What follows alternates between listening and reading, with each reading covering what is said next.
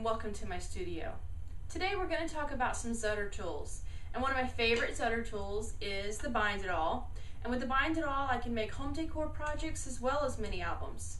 Today we're going to work on a mini album, and it's a tiny mini album, and we're going to cut it out of something a little bit smaller than usual and has a different shape, not a square rectangle. I'm going to use these great little coffee sleeves that I was able to achieve from my favorite little coffee store and make a mini album. So come on into my studio and let's see what we can make today. Okay, so here we are at my desk. And what we're going to work on today is I was able to get a little stash of these coffee sleeves, coffee mug sleeves, and I want to make a mini album because I also got this beautiful paper that's just so much fun from Canvas Core, and it's coffee themed paper. And this was one page that was definitions of, it was called coffee definitions. And so I would cut them out into tags, rounded, inked up the edges, and these are going to be the tags that fit into my mini album.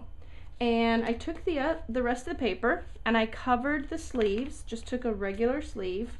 This one here I'm going to leave just like it is. I just inked it up a little bit around the edges. Used the other papers in that collection to cover the fronts and backs of my album. And I also found one piece of paper in the Authentique Free Bird collection that the colors just worked really well together, and I wanted to use what I had and blend them all together. So we're going to use our Bind-It-All. Now this has a slight curve on the bottom, so we want to make sure that when we put this in our Bind-It-All machine that it's pushed down all the way as flat and firm as you can get it, because you want to make sure that you bind this clean. If you don't have it done all the way, you could get a real narrow, or you could get it off and it's just not going to punch. So this is the center point, and when we're working with something smaller, sometimes it's easier just to center it up. And I am pretty confident that her face is in the center, so we're going to line this up with her face. Now I happen to notice that when doing so, this little tab that's on the edge here happened, if I pushed it back, it made a resting point for this to rest up against, and it's still centered. So that's an easy guide for me. It may be off just a tiny bit, but I'm okay with that. At least this way I'll know that all my pages will be the same, it'll be consistent. So we're going to push it down, make sure that it's all the way down, flat, flush, and make sure that the back piece is pulled out, because that's what's going to give you leverage from flipping your Bind-It-All over when you're trying to press with it.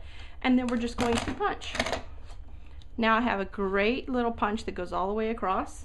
And I'm going to do that for all of these pages. And because I know that that guide stop works perfectly just to rest it up against, I'm going to continue to do that for all of the pages that I created.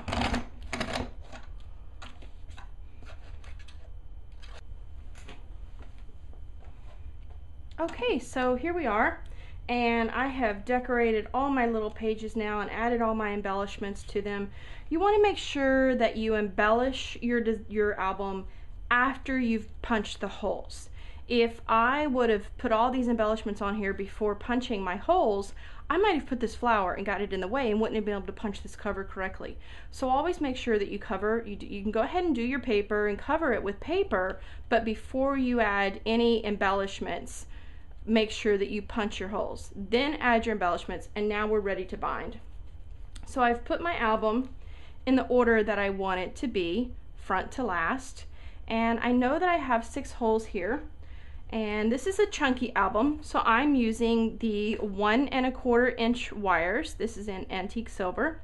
So we're going to come through and we're going to count these little fingers. You've got the little fat fingers here and the little fingers.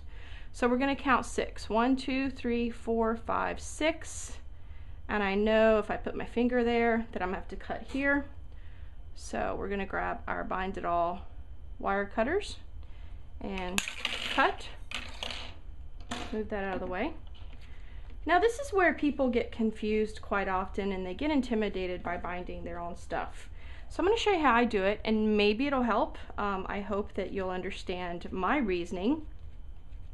When I bind my album, you have to remember that you want the seam of your O wires to be in the inside of the back cover. So you want them to be in the back hidden and inside, not outside. the way that I remember to do that is because I want it on the inside of the back cover, you need to bring your back cover just like it is around to the front. Some people flip it around, however you want to, they try to bring it around this way to remember, but my way is I just bring it straight to the front. So that's the way it would be in the album. We're bringing it up to the front so that the inside of my back cover is facing me, and that's how I remember. I want the seam on the inside of the back cover, bring the back cover around so the inside of the back cover is facing me. Because we want it to be the seam on the inside, we're going to take our little fingers and start with our inside pages because we want the seam to be on the inside. So we're going to just add these pages straight through so that we end with our back cover, the inside of our back cover facing us. And I've already set my Bind-It-All. I've set the crimping plate here to be set for the 1 1/4 inches. There are lines, guidelines that are on here as well that you can see that'll tell you where to line it up. And then you can use these guides to make sure you want it to fit in there firm enough that it can sit up, but you can take it out quite easily as well. So that's ready to go. Now we put it inside our crimping plate, and we want our inside fingers to face the Zutter machine, and we want to make sure that all of the little legs are flat and firm against the bottom of your Bind-It-All. So they're there. I'm holding this somewhat in the center, facing the back, and we're just going to slowly, not super slow, but not super fast, just a smooth motion. You want to make sure that it's lined up and bind it, and now we have the perfect circles, and our seam is going to be on the back. So now when I bring my back cover around, it's catching there on that seam, which is exactly what we want.